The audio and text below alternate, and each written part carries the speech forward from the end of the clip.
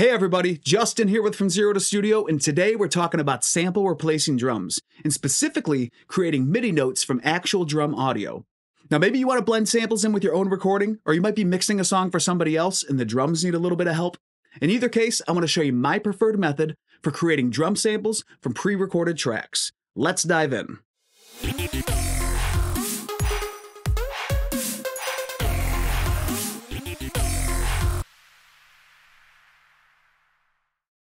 So here we are inside the DAW, and if you remember the song from the mix prep video that I did, these are the same drums.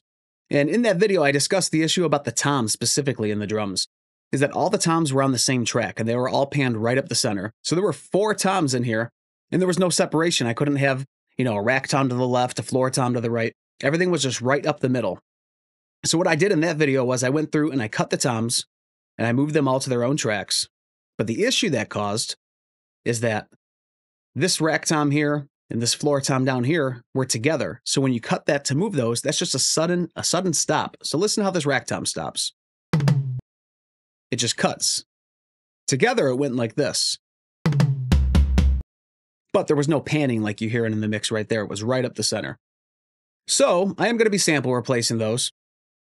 And to be able to do that, I need to first create hit points.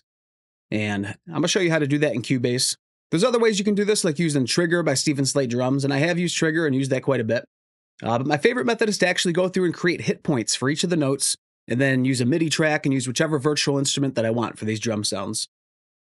So I'm going to start with my kick, and you'll see that it opened it up to the audio warp segment. For Cubase, I need to go down to the hit points area, and you'll see it put a bunch of hit points in here. So this is a kick, but we have a lot of hit points in between that we don't need. So I'm going to adjust the threshold.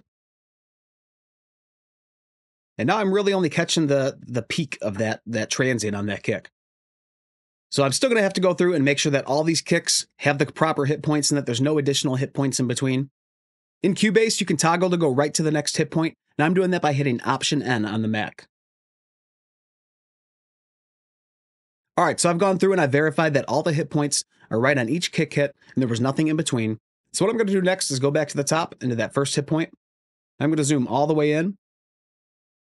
And as you saw before, that's right at the start of that kick hit. So I'm going to go through and I'll make sure that all of these are right at the start of each kick hit and that nothing needs to be nudged over a little bit. So you can see that this hit point right here is not perfectly aligned with the kick. It's a little bit too far to the left. And this happens sometimes, especially if you have live drums with other bleed going on. So I'm going to nudge this over a little bit and line it perfectly up with that kick. And you have to make sure that the Edit Hit Points button with the little arrow there is enabled. So there we are, that's our last kick hit. Maybe 60% of the time or so it was accurate, and I had to manually adjust some of the other hit points throughout there.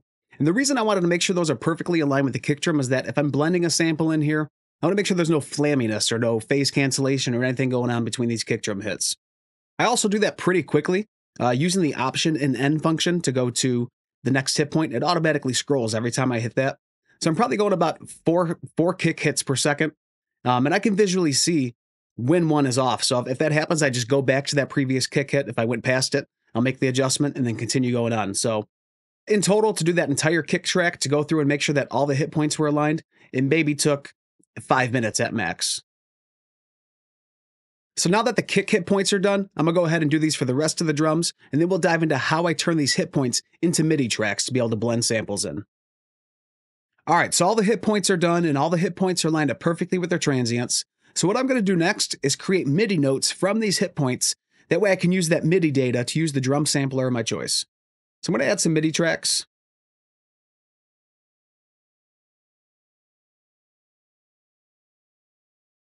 So I'm just going to label these M kick, M snare. That way I see in my track it's the MIDI version of that instrument.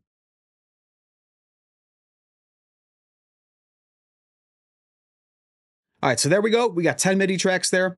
And I don't know if I'm going to use them all. I might not blend samples into everything. And I know definitely the toms, because some of the way they cut off, I'm going to have to replace some of those. And then maybe blend into some of the other stuff. So let's see what we got.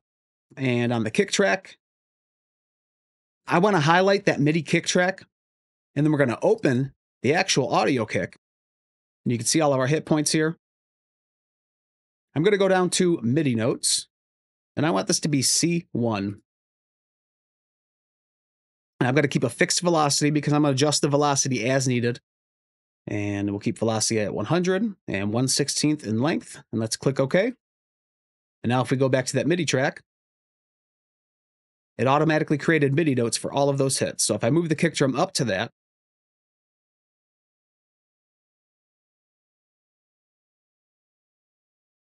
you'll see that all these MIDI notes correspond with the actual kick drum hits. And because these kick hits were samples that were sent in, there wasn't really any velocity changes to them, a little bit here and there, but they're pretty standard. So I'll go through and I'll make sure that these velocities of my kick hits match the velocity that they had on their audio track. Going on from here, let's take a look at the snare drum. So one thing to note with the snare drum here is that even though these all look like individual hits, some of these could be flams. It's just really hard to tell being this zoomed out, but if you were to zoom in, you'd really be able to see if there were two sticks hitting one right after the other. So what I like to do is go back and listen through the snare drum part, and if there is any flams that are occurring, I'm going to put an additional hit point to capture that other stick hit.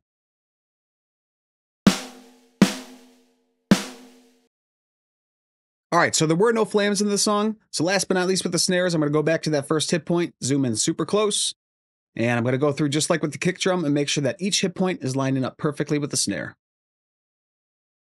All right, so that's it for the snare, and let's move down to toms. This is going to go a lot faster because we only have a few tom hits on each track throughout the song.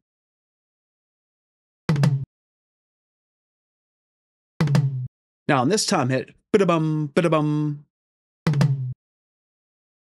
You know, it's not catching that second tom hit or that third tom hit because we did adjust that threshold a little bit higher. So let's add those in. And you can see right here, once you see that waveform start to change, that's where that next tom is attacking at. So I'm going to insert the hit point. And I'll actually just do the same right here. All right, so now that the toms are done, let's start looking at the rest of these drum tracks. We got our hi-hat.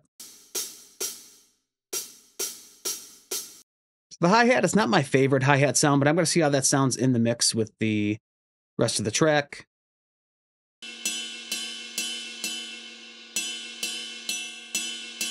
The ride isn't bad sounding. So definitely the hi-hat, I'm going to make some hit points. The crash was only the same crash. And there were some parts where it sounded like it was supposed to go left and right, but because that track was sent in with it all condensed down to a mono track, I might want to get some extra definition and add some additional cymbal crashes in there. The room tracks were good, so I'm going to go ahead and add some hit points for these hi-hat, and we'll finish up the drums. So there we have it. All of the MIDI data has been created from the hit points of the other drums.